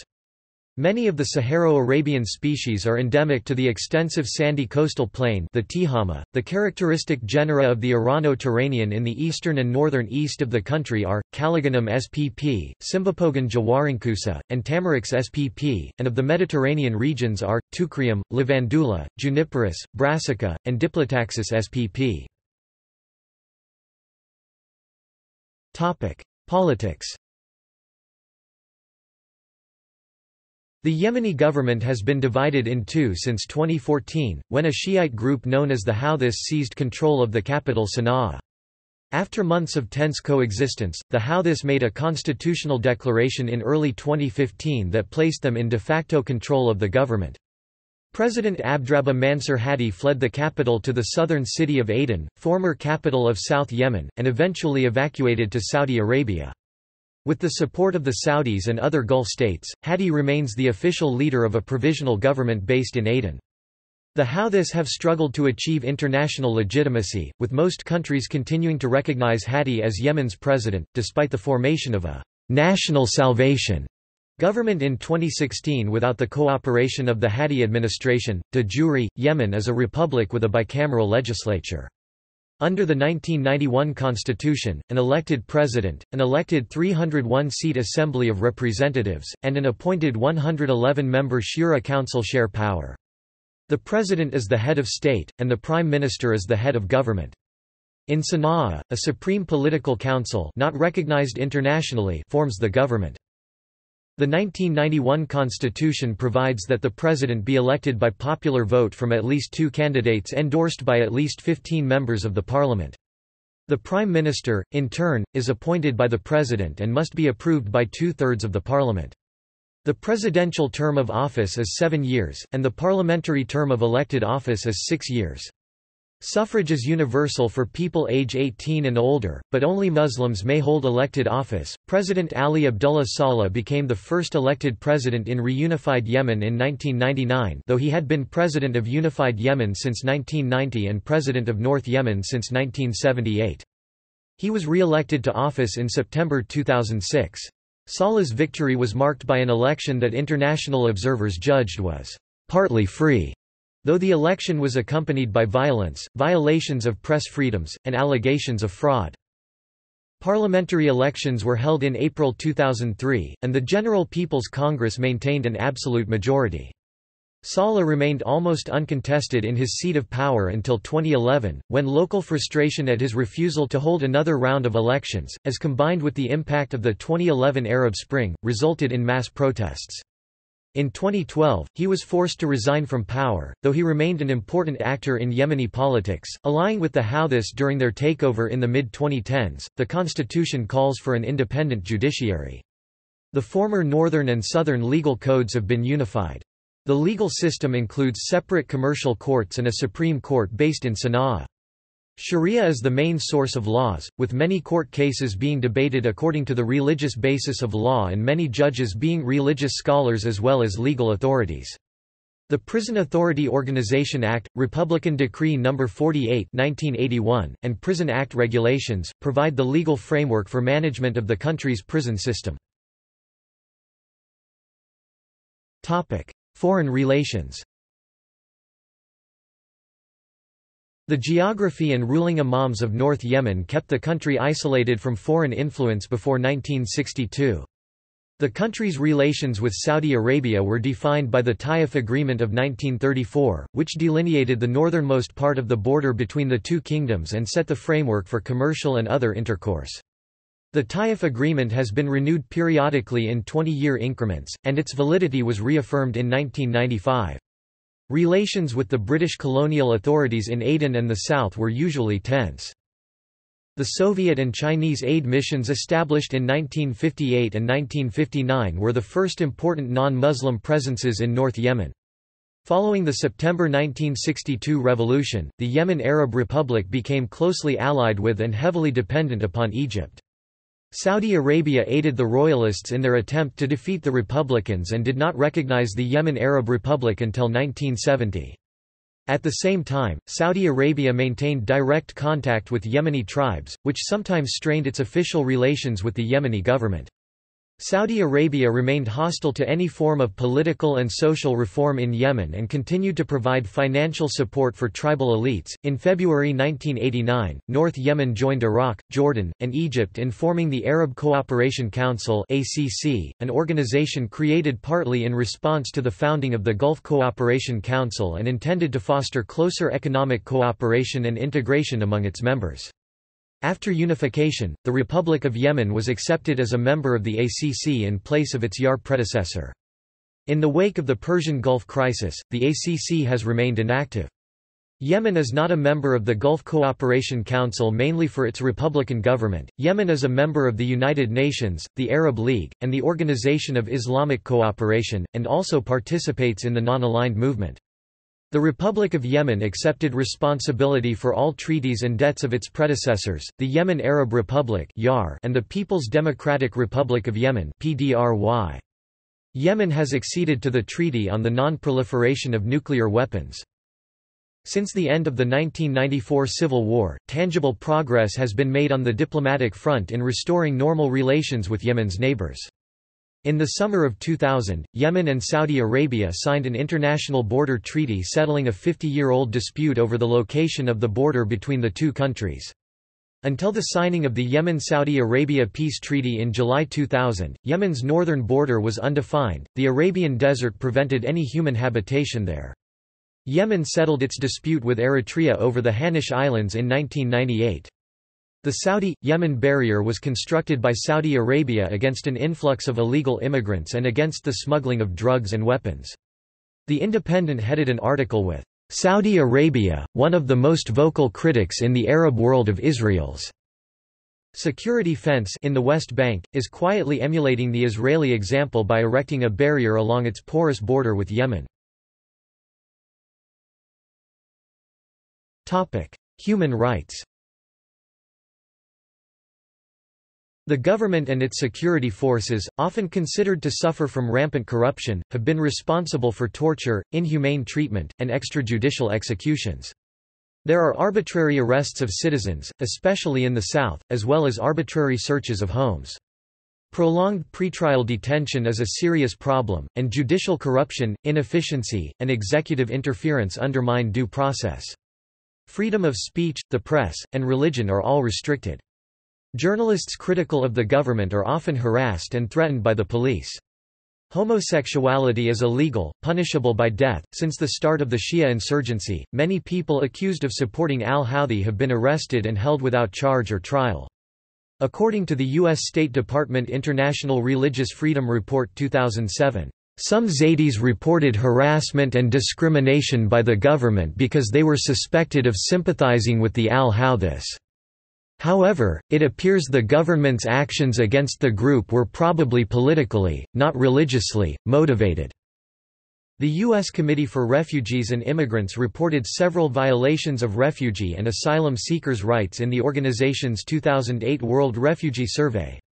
Yemeni authorities reportedly deported numerous foreigners without giving them access to the United Nations High Commissioner for Refugees, despite the UN's repeated requests.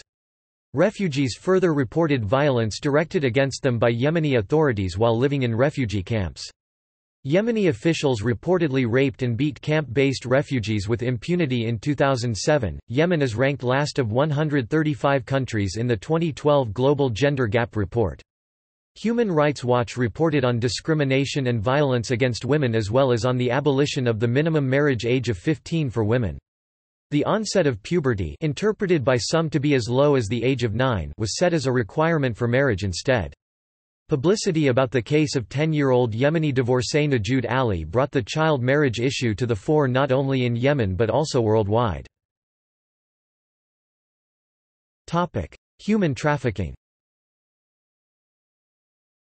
The United States Department of State 2013 Trafficking in Persons report classified Yemen as a Tier 3 country, meaning that its government does not fully comply with the minimum standards against human trafficking and is not making significant efforts to do so. Yemen officially abolished slavery in 1962, but it is still being practiced. Military.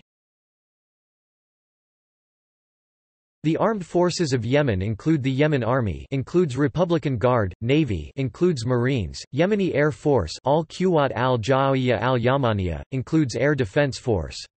A major reorganization of the armed forces continues. The unified air forces and air defenses are now under one command. The Navy has concentration in Aden. Total armed forces manning numbers about 401,000 active personnel, including moreover especially conscripts. The Yemen Arab Republic and the People's Democratic Republic of Yemen joined to form the Republic of Yemen on the 22nd of May 1990. The Supreme Commander of the Armed Forces is the President of the Republic of Yemen. The number of military personnel in Yemen is relatively high. In sum, Yemen has the second largest military force on the Arabian Peninsula after Saudi Arabia.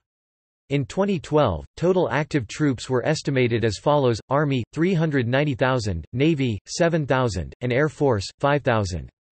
In September 2007, the government announced the reinstatement of compulsory military service. Yemen's defense budget, which in 2006 represented approximately 40% of the total government budget, is expected to remain high for the near term, as the military draft takes effect and internal security threats continue to escalate. By 2012, Yemen had 401,000 active personnel. Administrative divisions. As of the end of 2004, Yemen was divided into 20 governorates, the latest being Rayma Governorate, which was created during 2004, plus one municipality called Amanat al-Asima, the latter containing the constitutional capital, Sana'a. An additional governorate, Socotra Governorate, was created in December 2013 comprising Socotra Island, bottom right corner of map, previously part of Hadramawt Governorate. The governorates are subdivided into 333 districts, which are subdivided into 2,210 sub-districts, and then into 38,284 villages as of 2001. In 2014, a constitutional panel decided to divide the country into 6 regions.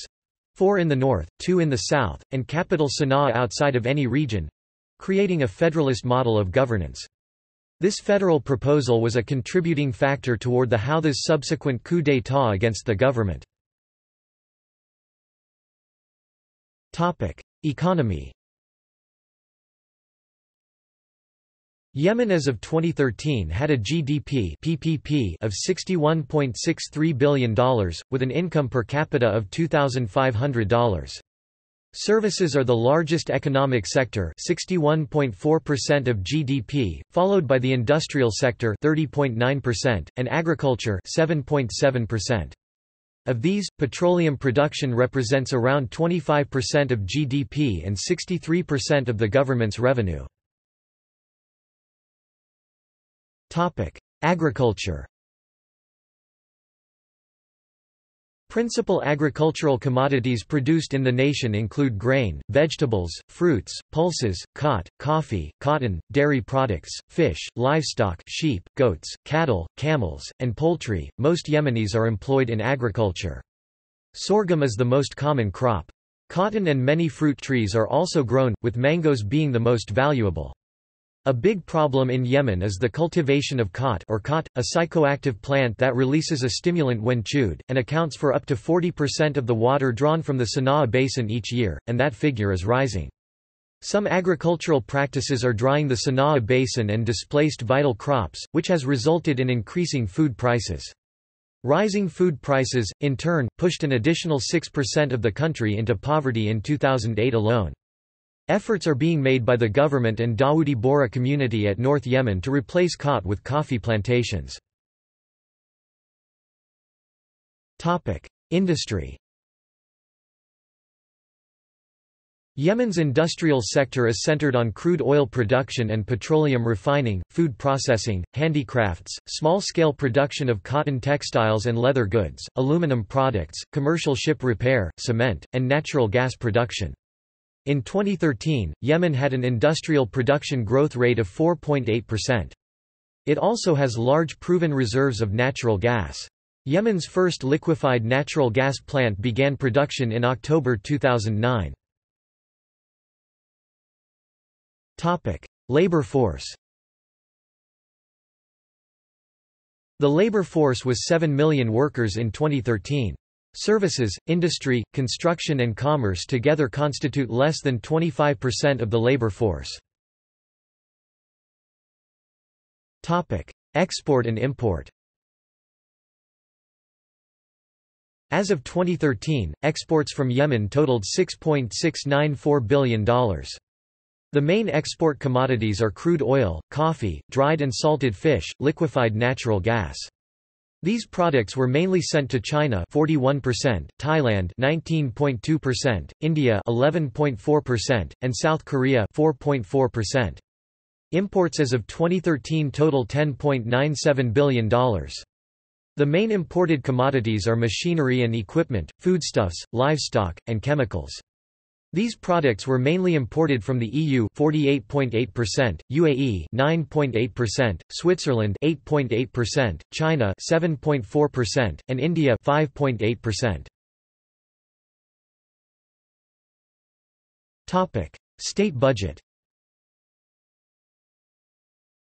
As of 2013, the Yemeni government's budget consisted of $7.769 billion in revenues and $12.31 billion in expenditures. Taxes and other revenues constituted roughly 17.7% of the GDP, with a budget deficit of 10.3%. The public debt was 47.1% of GDP. Yemen had reserves of foreign exchange and gold of around $5.538 billion in 2013. Its inflation rate over the same period based on consumer prices was 11.8%. Yemen's external debt totaled $7.806 billion. International relations. Beginning in the mid-1950s, the Soviet Union and China provided large-scale assistance. For example, China and the United States are involved with the expansion of the Sana'a International Airport. In the south, pre-independence economic activity was overwhelmingly concentrated in the port city of Aden. The seaborne transit trade, which the port relied upon, collapsed with the closure of the Suez Canal and Britain's withdrawal from Aden in 1967. Since the conclusion of the war, the government made an agreement with the International Monetary Fund (IMF) to implement a structural adjustment program.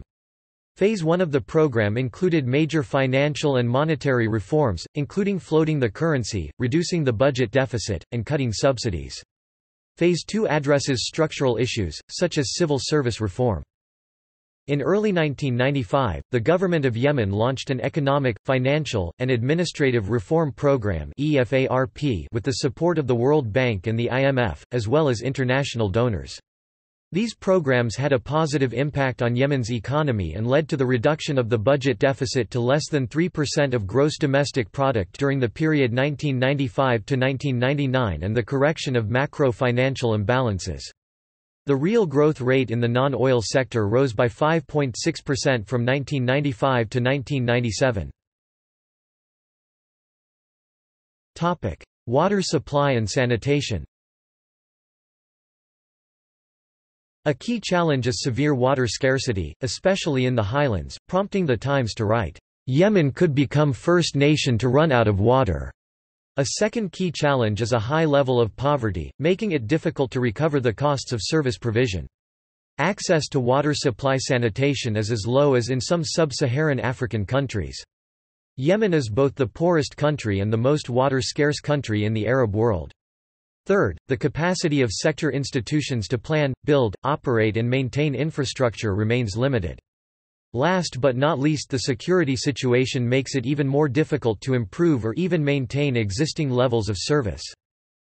The average Yemeni has access to only 140 cubic meters of water per year, 101 gallons per day for all uses, while the Middle Eastern average is 1,000 cubic meters per year, and the internationally defined threshold for water stress is 1,700 cubic meters per year. Yemen's groundwater is the main source of water in the country, but the water tables have dropped severely, leaving Yemen without a viable source of water. For example, in Sana'a, the water table was 30 meters (98 feet) below surface in the 1970s but had dropped to 1,200 meters below surface by 2012. The groundwater has not been regulated by Yemen's governments. Even before the revolution, Yemen's water situation had been described as increasingly dire by experts who worried that Yemen would be the first country to run out of water. Agriculture in Yemen takes up about 90% of water in Yemen, even though it only generates 6% of GDP. A large portion of Yemenis are dependent on small-scale subsistence agriculture. Half of agricultural water in Yemen is used to grow khat, a drug that many Yemenis chew. Due to the 2015 Yemeni civil war, the situation is increasingly dire. 80% of Yemen's population struggles to access water to drink and bathe. Bombing has forced many Yemenis to leave their homes for other areas, and so wells in those areas are under increasing pressure. Demographics. Yemen's population is 28 million by 2016 estimates, with 46% of the population being under 15 years old and 2.7% above 65 years. In 1950, it was 4.3 million. By 2050, the population is estimated to increase to about 60 million. Yemen has a high total fertility rate, at 4.45 children per woman. It is the 30th highest in the world.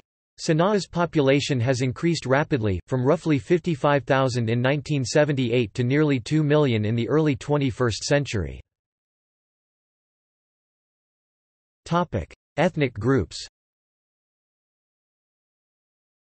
Yemeni ethnic groups are predominantly Arabs, followed by Afro-Arabs, South Asians and Europeans. When the former states of North and South Yemen were established, most resident minority groups departed. Yemen is a largely tribal society. In the northern, mountainous parts of the country, there are 400 Zaydi tribes. There are also hereditary caste groups in urban areas such as Al-Aqdam. There are also Yemenis of Persian origin. According to Muqaddasa, Persians formed the majority of Aden's population in the 10th century. Yemenite Jews once formed a sizable minority in Yemen with a distinct culture from other Jewish communities in the world. Most emigrated to Israel in the mid-20th century, following the Jewish exodus from Arab and Muslim countries and Operation Magic Carpet. An estimated 100,000 people of Indian origin are concentrated in the southern part of the country, around Aden, Mukalla, Shire, Lahaj, Mocha and Hodeidah. Most of the prominent Indonesians, Malaysians, and Singaporeans of Arab descent are Hadrami people with origins in southern Yemen in the Hadramaut coastal region. Today there are almost 10,000 Hadramis in Singapore. The Hadramis migrated to Southeast Asia, East Africa and the Indian subcontinent. The Makhl were a collection of Arab Bedouin tribes of Yemeni origin who migrated westwards via Egypt. Several groups of Yemeni Arabs turned south to Mauritania, and by the end of the 17th century, they dominated the entire country. They can also be found throughout Morocco and in Algeria as well as in other North African countries. Yemen is the only country in the Arabian Peninsula that is signatory to two international accords dating back to 1951 and 1967 governing the protection of refugees. Yemen hosted a population of refugees and asylum seekers numbering approximately 124,600 in 2007. Refugees and asylum seekers living in Yemen were predominantly from Somalia 110,600, Iraq 11,000, Ethiopia 2,000, and Syria. Additionally, more than 334,000 Yemenis have been internally displaced by conflict. The Yemeni diaspora is largely concentrated in neighboring Saudi Arabia, where between 800,000 and 1 million Yemenis reside, and the United Kingdom, home to between 70,000 and 80,000 Yemenis. Topic: Languages. Modern Standard Arabic is the official language of Yemen, while Yemeni Arabic is used as the vernacular. In Al-Mar'a Governorate in the Far East and the island of Socotra, several non-Arabic languages are spoken. Yemeni Sign Language is used by the deaf community. Yemen is part of homeland of the South Semitic languages. Mari is the largest South Semitic language spoken in the nation, with more than 70,000 speakers. The ethnic group itself is called Mara. Sokotri is another South Semitic language, with speakers on the island of Socotra isolated from the pressures of Arabic on the Yemeni mainland. According to the 1990 census in Yemen, the number of speakers there was 57,000. Yemen was also home of the Old South Arabian languages. The Razihi language appears to be the only remaining Old South Arabian language. English is the most important foreign language, being widely taught and spoken mostly in the South, a former British colony. There are a significant number of Russian speakers, originating from Yemeni-Russian cross-marriages occurring mainly in the 1970s and 1980s. A small Cham-speaking community is found in the capital city of Sana'a, originating from refugees expatriated from Vietnam after the Vietnam War in the 1970s. Urban areas. Religion. Religion in Yemen consists primarily of two principal Islamic religious groups. About 65% of the Muslim population is Sunni and 35% is Shia, according to the International Religious Freedom Report. Sunnis are primarily Shafi'i but also include significant groups of Malikis and Hanbalis. Shias are primarily Zaydi and also have significant minorities of Ismaili and Twelver Shias. The Sunnis are predominantly in the south and southeast. The Zaydis are predominantly in the north and northwest whilst the Ismailis are in the main centers such as Sana'a and Marib. There are mixed communities in the larger cities. About 0.05% of Yemenis are non-Muslim, adhering to Christianity, Judaism, or Hinduism or having no religious affiliation. Estimates of the number of Christians in Yemen range from 25,000 to 41,000. A 2015 study estimates 400 Christians from a Muslim background in the country. There are approximately 50 Jews left in Yemen. Some 200 Yemenite Jews were brought to Israel by the Jewish Agency circa 2016. Culture. Yemen is a culturally rich country with influence from many civilizations, such as the early civilization of Sheba. Media. Radio broadcasting in Yemen began in the 1940s when it was still divided into the south by the British and the north by the Imami ruling system.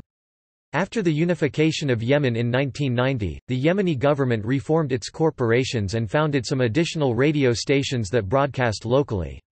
However, it drew back after 1994, due to destroyed infrastructure resulting from the civil war. Television is the most significant media platform in Yemen.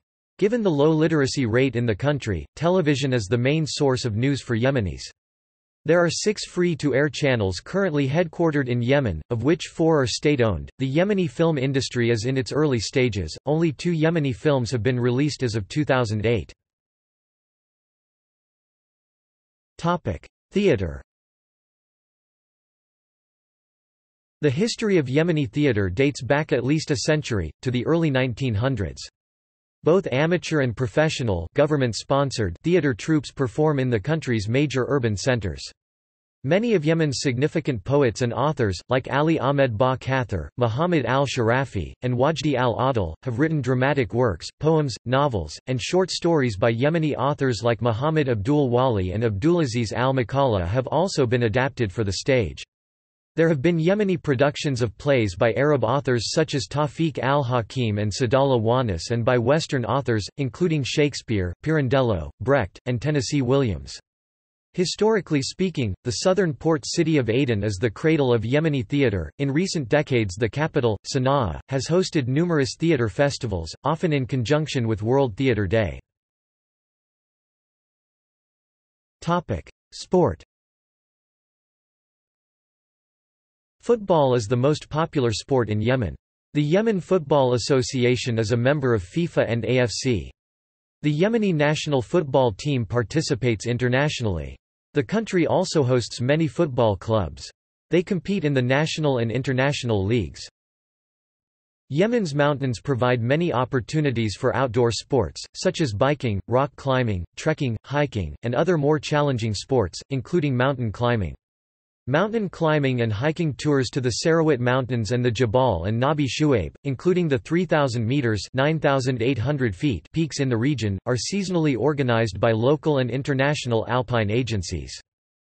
The coastal areas of Yemen and Socotra Island also provide many opportunities for water sports, such as surfing, bodyboarding, sailing, swimming, and scuba diving. Socotra Island is home to some of the best surfing destinations in the world. Camel jumping is a traditional sport that is becoming increasingly popular among the Zaraniq tribe on the west coast of Yemen in a desert plain by the Red Sea. Camels are placed side to side and victory goes to the competitor who leaps, from a running start, over the most camels. The jumpers train year-round for competitions.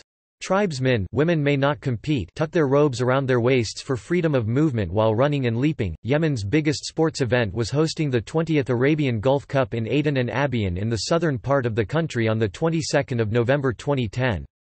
Many thought Yemen was the strongest competitor, but it was defeated in the first 3 matches of the tournament. Internationally, Naseem Hamd, a world champion boxer, is the most well-known Yemeni athlete.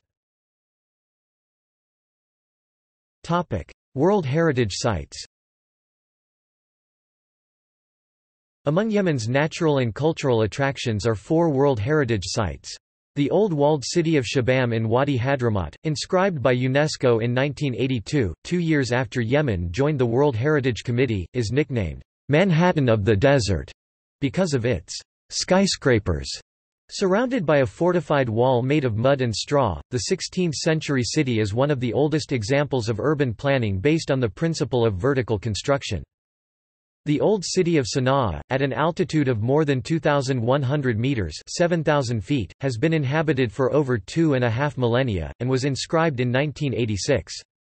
Sana'a became a major Islamic center in the 7th century, and the 103 mosques, 14 hammams, traditional bath houses, and more than 6,000 houses that survive all date from before the 11th century. Close to the Red Sea coast, the historic town of Zabid, inscribed in 1993, was Yemen's capital from the 13th to the 15th century, and is an archaeological and historical site. It played an important role for many centuries because of its university, which was a center of learning for the whole Arab and Islamic world. Algebra is said to have been invented there in the early 9th century by the little-known scholar al-Jazari. The latest addition to Yemen's list of World Heritage Sites is the Socotra Archipelago. Mentioned by Marco Polo in the 13th century, this remote and isolated archipelago consists of 4 islands and 2 rocky islets delineating the southern limit of the Gulf of Aden. The site has a rich biodiversity. Nowhere else in the world do 37% of Socotra's 825 plants, 90% of its reptiles and 95% of its snails occur. It is home to 192 bird species, 253 species of coral, 730 species of coastal fish, and 300 species of crab and lobster, as well as a range of aloes and the dragon's blood tree Dracaena cinnabari. The cultural heritage of Socotra includes the unique Socotri language. Education. The adult literacy rate in 2010 was 64%. The government has committed to reduce illiteracy to less than 10% by 2025.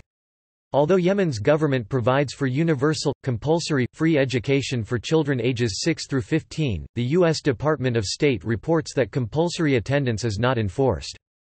The government developed the National Basic Education Development Strategy in 2003 that aimed at providing education to 95% of Yemeni children between the ages of 6 and 14 years and also at decreasing the gap between males and females in urban and rural areas. A 7-year project to improve gender equity and the quality and efficiency of secondary education, focusing on girls in rural areas, was approved by the World Bank in March 2008. Following this, Yemen has increased its education spending from 5% of GDP in 1995 to 10% in 2005. According to the Webometrics ranking of world universities, the top-ranking universities in the country are the Yemeni University of Science and Technology, 6,532nd worldwide; Al Aghaf University, 8,930th; and Sana'a University, 11,043rd. Health. According to 2009 estimates, life expectancy in Yemen is 63.27 years.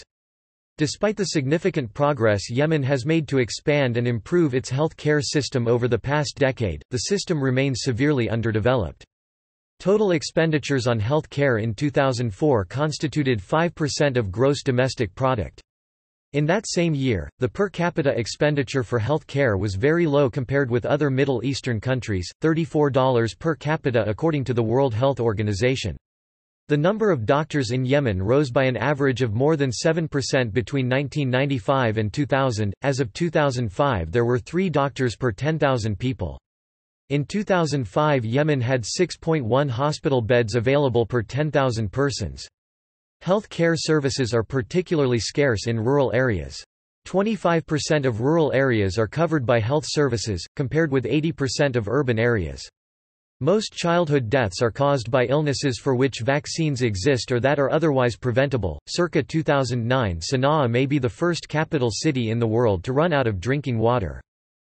See also List of Yemen-related topics. Outline of Yemen. References. External links. Yemen Government Official Website in Arabic, Yemen Government Official Portal at the Wayback Machine, March 2009 in Arabic, Yemen.